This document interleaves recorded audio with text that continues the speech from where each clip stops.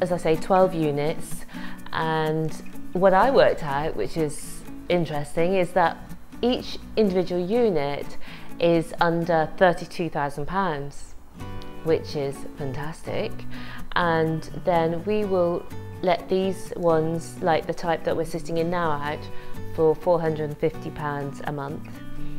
When we bought the property, there were very low rents because the property was not in a great condition. It was a remote landlord, and there hadn't been much investment going into the property and so on. So the rents were very low. So the whole building was grossing in rent around £40,000 a year.